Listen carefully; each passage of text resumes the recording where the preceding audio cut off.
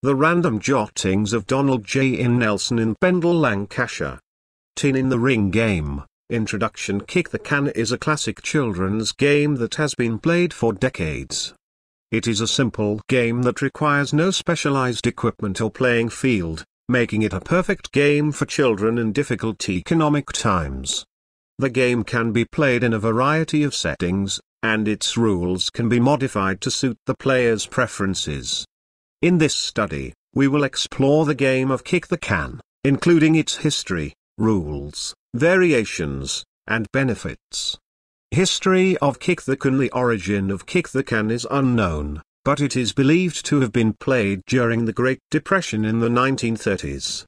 The game was popular among children because it did not require any specialized equipment or playing field.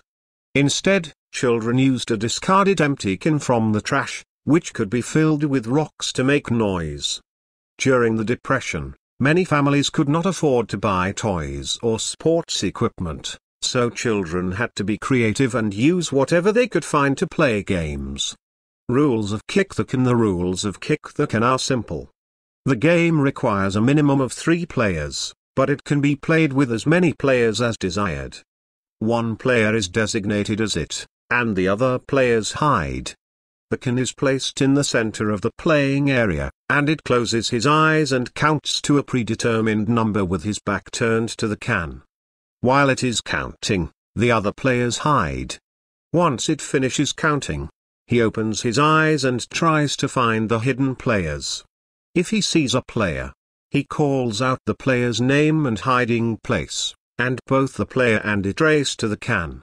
The player tries to kick the can before it can kick it. If the player kicks the can first, the game continues, and it must count again while the other players hide. However, if it kicks the can first, the player is placed in jail, which is a designated area for captured players.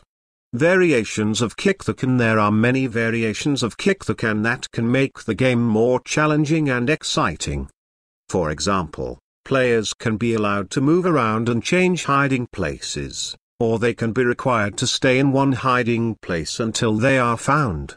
In some variations, players are required to tag it before they can kick the can, or they must touch a designated safe zone before they can be safe from it. Benefits of Kick the Can. Kick the Can is a fun and exciting game that provides many benefits for children. It helps to develop their physical coordination and motor skills as they run, hide, and kick the can. The game also promotes social interaction, cooperation, and teamwork as players strategize and work together to rescue jailed players. Kick the Can also be a great way to get children outside and active, promoting healthy habits and a love of physical activity. Conclusion. Kick the Can is a classic children's game that has been played for decades. It is a simple game that requires no specialized equipment or playing field and can be played in a variety of settings.